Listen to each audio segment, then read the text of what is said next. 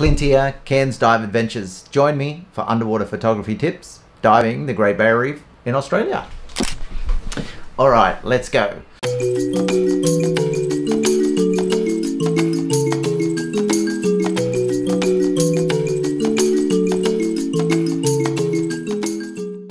So, to get nice photographs underwater, typically you need light. So you can use a little compact camera, even use the little flash on the edge of the compact camera. And if you get really close that the flash can have an effect on your object, you'll end up taking nice photos and get some color in your shots. If you want to sort of step it up to the next level, you could use a compact camera with a strobe light on board. And this will really push out a lot more light and really increase your underwater photography and the ability to capture more colors in your photographs. The next level up is something like this, which is a DSLR underwater camera rig. That coupled with an interchangeable lens, a wide angle dome port. We've also got strobe lights, and I even run a focus light on this camera as well. So this focus light helps the camera to focus in low light.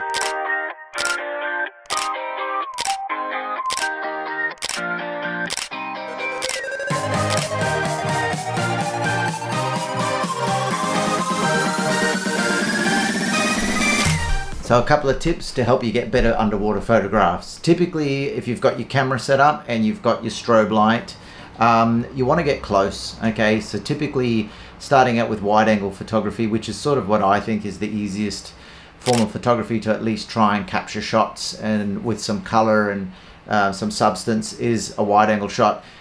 Get down below your subject. So typically line of sight, most people wouldn't take a shot that way, or they'll even, if you're snorkeling on the surface or if you're diving and you see Nemo down there, you tend to shoot down towards the bottom, and that's typically fading away into blue, black and gray. Generally you're much better to get below your subject and shoot up on a 45-degree angle towards the surface. Okay, by doing that, you've got your object right directly in front of you. If you're using a camera that's got strobes on it, video cameras with light, your object's getting plenty of light filling it. You're shooting up on a 45-degree angle into the sun, and typically using the sun as an element in the background of your photograph. Another tip is if you've got like a giant sea fan popping there, typically you don't really want to get up and shoot down towards the sea fan. You want to get below the sea fan, shoot on a 45-degree towards the surface. Once again, have that sun as an element in your shot. Even if you could have a diver come in and be part of your composition, on that 45-degree angle, shooting towards the surface. Getting close, you want to be 1.5 to 2 meters away, and you want to be shooting up. That's where you want to pump your strobes. I always check my photographs after every shot, so take a shot, press your playback button on the back of your camera, have a look. If it's dull, it's gray, there's no color, you haven't got enough light on your subject, get closer, turn your strobes up, try again, bam, okay, now I'm starting to get some color.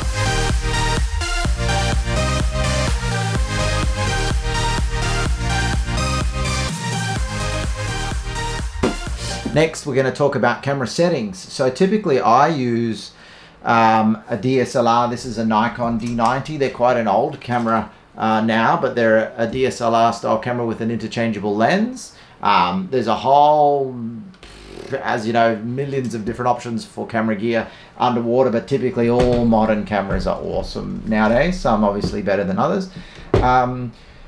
But typically you want to be able to have a camera and have your settings dialed into the camera, so to really pull really nice shots. Basically, this is what I use, and hopefully it might be tips that would help you. So I run my camera in RAW, so that's your file setting, the storage of your camera. So a lot of cameras are default, the storage is JPEG, which is fine for quick editing and things like this.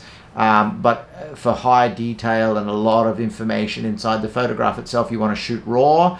That way, if you accidentally overexposed a photograph, you shot it too bright, you underexposed a photograph, you shot it too dark, shooting in raw mode and using photography software like Photoshop or Lightroom, you could actually bring that in and recover that photograph quite easily, depending on how bad it is.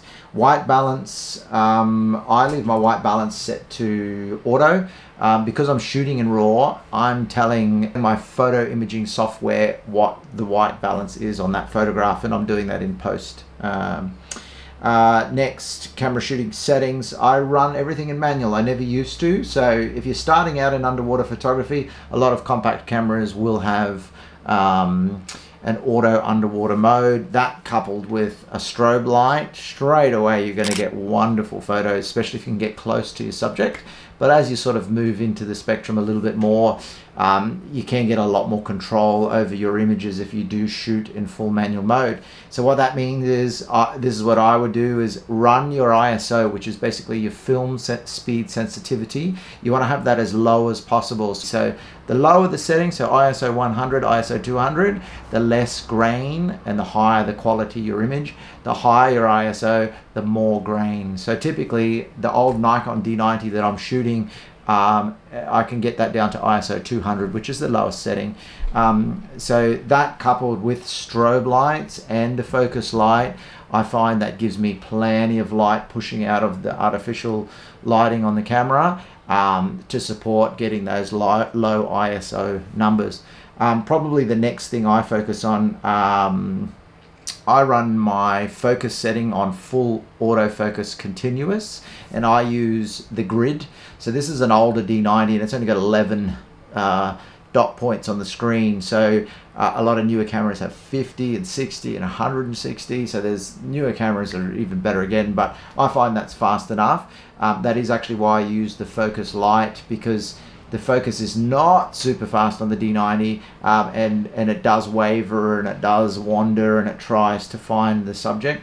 But by using a focus light, there's plenty of light there for the camera to lock onto the subject and take a shot.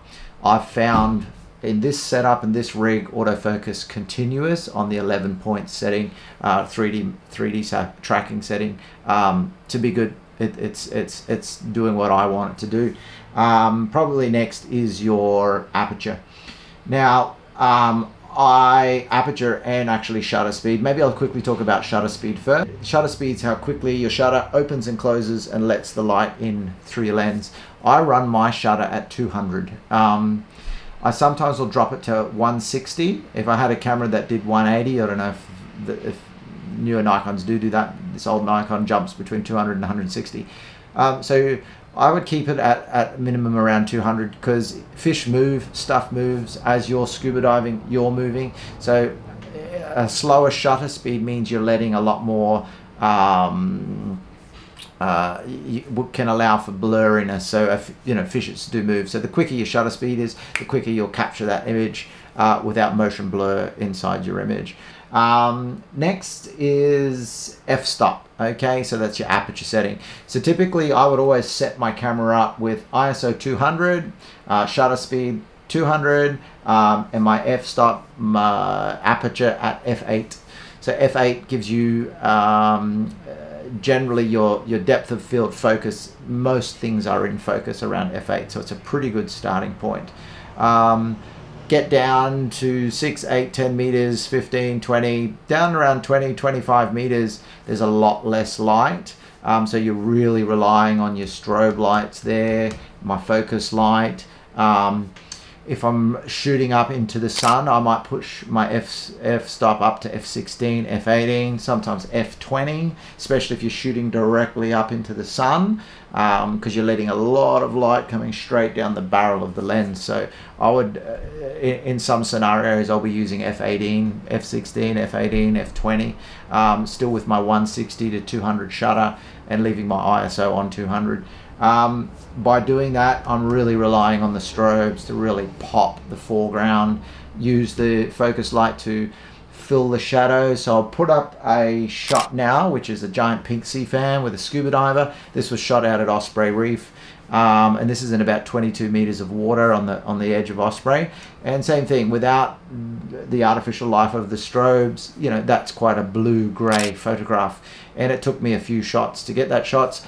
to get that photograph. So gradually I just got closer, took a shot, checked my photograph, okay, need to add a bit more strobe, get closer, take another shot, how's my composition, where's the sun in the photograph, and just trial and error. But those are my go-to settings, which would be f8, ISO 200, and my shutter at 200, 160 to 200. Throughout the dive, the aperture is the one thing that I will always be adjusting. So as you get shallower, as the light changes, a cloud comes over, a cloud comes out, there's more sunlight, I'll be adjusting my aperture constantly on the fly. So yeah, once you move into using these sorts of rigs, it's definitely becomes a lot more hands-on, constantly adjusting, constantly trying and testing, and basically that's the fun of it if you really are into your photography. So you want to have good buoyancy. So if you're a new diver and you're just getting into taking pictures underwater, then my absolute advice is start with just a little compact camera, full auto underwater mode with a strobe on it, and just start getting shots. That way the camera is doing all the work for you. You can just really rely on your buoyancy and trying to get the composition, getting below, shooting up on a 45-degree angle. If you can do that and basically start to grab some really nice shots, you know, then it could be worth thinking about moving into, okay, I want to put a dome port wide angle lens on it, I want to run 2 dual strobes, and then start shooting in full manual mode. And you know, that's where basically all these things take a lot more time and practice and energy, but the end result is you can get a 10 times better photograph. I'm not the best photographer in the world by any means. I love taking pictures, and I just hope that this video has been helpful to you today. Please let me know down in the comments if you have any questions. If you've taken some of this information away and it's helped you, I'd love to hear from you. Thank you again for listening, and let me know if you'd like to hear more.